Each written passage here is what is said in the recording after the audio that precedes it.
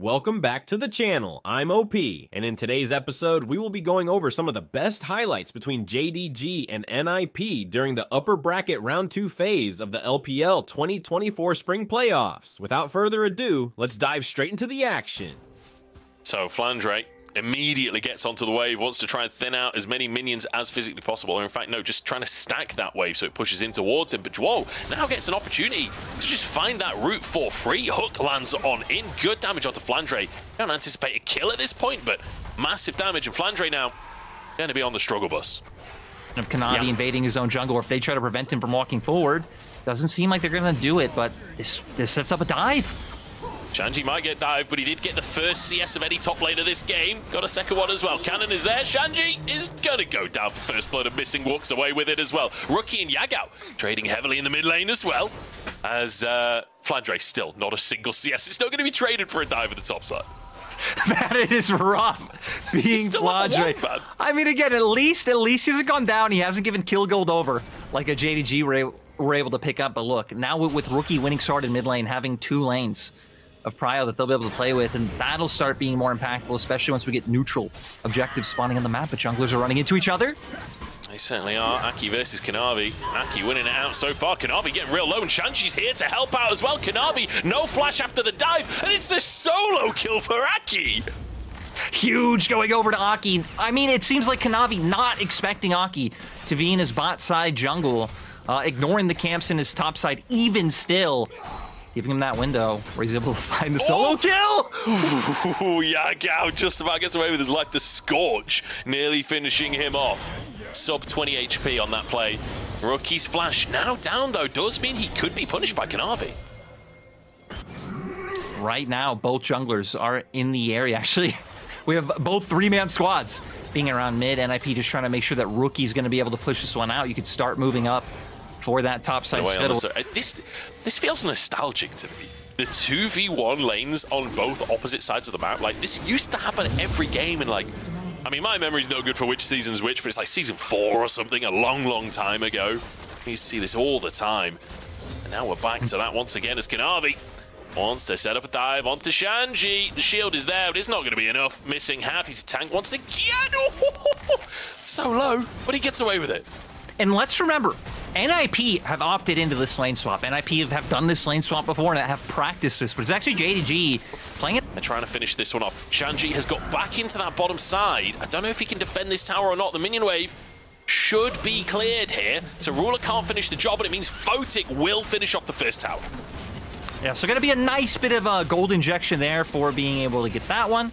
But still, we expect JDG to be able to finish it off now, and now this is where it's going to be a little bit interesting. With you'd expect bot lane duos either swapping sides, or I wonder if they're gonna just end up lane allocating towards mid and start playing off these timers. I mean, won't have Dragon for a few more minutes. We're getting close to 6s, which is where JDG can really start proactively pushing into enemy jungle. Kanavi getting his now, but when Missing gets the Enchanted Crystal Arrow will really be huge. They're gonna completely deny this one. JDG might be able to turn it into an advantageous fight. They're going to try and TP coming on through. Aki flashes to safety. Chuo hooks in just to deny the engagers. Shanji is 1v1ing Flandre on the bottom side of the fight. Rookie has moved in, has that wall available. Wait a second, Missing. Did he hit the blast cone there? Knockback comes on through. Shanji still zoning as Chuo gets low, and Aki has to dive in to save his support. Photic over the wall, but he can't really get any damage down. And Aki will fall. Flandre flashes the rocket. JDG just about get ahead. For JDG to punish you if you misstep. Kanavi moves in and just steals that one away. Aki totally none the wiser, unfortunately. And this is looking a little bit like the mid game that TF's played against them, right? Just constantly poking and prodding your head into enemy jungle with the pryos that you have, stealing away those camps and just maintaining that pressure and gold lead. Seismic shove. It's not Kanavi picking, it's Kanavi getting picked. Nice flick back from Rookie and the follow-up from the rest of the team as well. NIP now with advantage on the map just as Drake comes up. This will be their second. Yeah, and look at Shanji looking for the angle. Flandre anticipates him. Photic's just getting onto the tower, though. This is going to be a tier 1 taken for NIP, you'd expect, but the arrow lands, and it's an opportunity for Yagao to knock it out of the park. Aki on the front lines trying to protect his team. Shanji just staying tanky enough, and Rookie doesn't have their damage. Or does he? Finds one. Ruler gets out with his life, and Shanji's still going strong somehow. The shield comes on through, but Flandre dives into the back line. Aki gets the knock-up. Can they finish the Void Beast? The answer's no. Huge play by JDG, missing Yagao, being the ones to start it off, and Ruler and Flandre, the ones to benefit, picking up those kills, and now Drake up once again. This is going to be JDG's. And it felt so good for NIP when they got that pick on Kanavi. It felt like the fight was over before it began. JDG find the angle, one an arrow onto Photic to start it off. Joel's here, Aki's here, but they're too late to contest. We did have the IE just finished, so at least now items being a bit equalized. I think for NIP, a lot of it's going to be about starting things off the way they did last time, starting off with a bit of a pick yourself, is Rookie's intercepted. Oh, no. Oh, what a blunder. Goes straight into the middle of everyone. Rookie, no way out of this one. As Flandre finishes the job trying to deny the siege, but actually just gifts over a kill. And it's small things like that. Either JDG posturing aggressively. Yagao does have his TP available. It looks like he is going to go for the long walk instead as Flandre tries to get into this brush. And I would think NIP should have a good idea. Go for the hook. Knockback, another great arrow comes through. Photic denied at the start of the fight. Fate's called to save. Missing now is the front line being pushed away on the bottom side by NIP. Wall comes out from Rookie, but it kind of just separates Duo. Knockup's coming on through, and Kanavi's caught out. The reset for Photic as Flandre keeps himself alive using his own ultimate, but 3 down, and JDG sent packing. Missing next on the chopping block, and the Rocket finds his mark. Ruler doesn't get slowed. The cleanse actually misused there, and he will survive the play. NIP look to the purple worm. Exactly. Now NIP going to be able to move over to that Baron. Rookie not even caring that Ruler's here. Also gets a mid lane turret off of it. Huge swing for NIP. My goodness, this game has been chaotic. It's been close, and it has been everything it's like, I want. All right, you actually kind of leave Joa and Shanji sectioned off to still lose that 3v3, but right there from Rookie, Unraveled Earth and the seismic shove gives Photic the ability to get the reset. Oh boy, we don't have a moment here. JDG grab themselves a Drake, and NIP aren't happy about it. I don't think they can force a fight, though.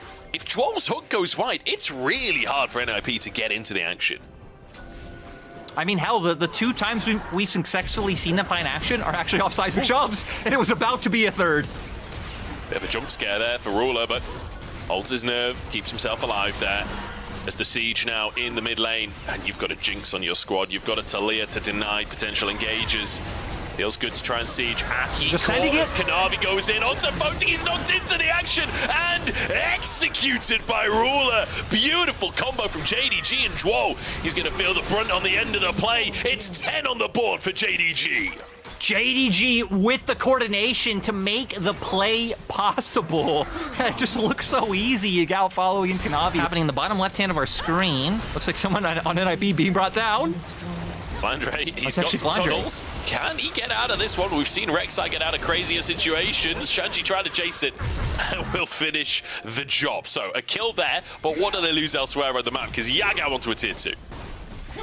And the whole squad in that quadrant, so if anyone from NIP tried to answer, there was opportunities for a pick there, but it looks like NIP realized, hey, we can't contest this. We got our kill bot. For JDG, it's 3 Drakes already, and it's looking like Soul. NIP not contesting. Rocket comes through, and Ruler's Spell Shield just blocks it entirely. That is a Cloud Soul for JDG. This is not a disappointment to me for either team being in this lower bracket game because of those 2 opponents, and also whoever wins this one, they've got a mountain to climb later in the bracket.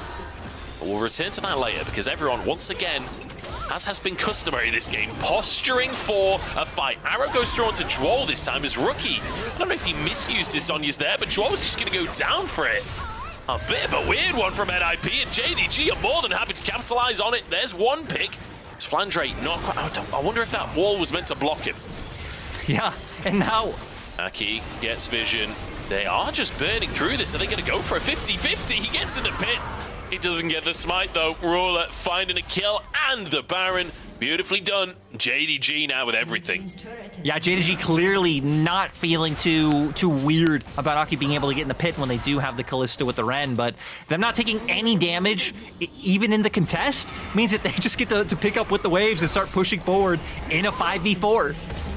This has been clean. Another arrow. His from missing, and Yaga follows it up once again. This combo is too damn clean from JDG. A beautiful setup and a beautiful follow-up. JDG have rinsed NIP.